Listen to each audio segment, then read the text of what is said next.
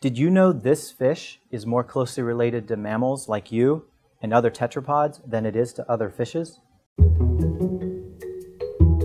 Coelacanths are incredibly important in the study of evolution. They were previously known only from fossils and thought to have gone extinct over 65 million years ago. In the 1930s, Marjorie Courtney Latimer found one in a local fisherman's catch in South Africa. This was a huge discovery.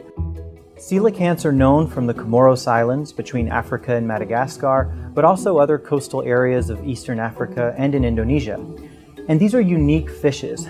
They have an interesting caudal fin called a diphtherical tail. They possess a rostral organ in the snout, likely allowing them to detect prey in dark environments.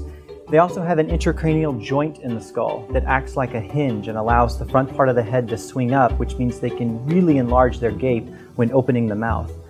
And coelacanths are ovoviviparous, meaning females retain fertilized eggs internally, and after gestation, females give birth to live young called pups, which resemble adult coelacanths, just smaller.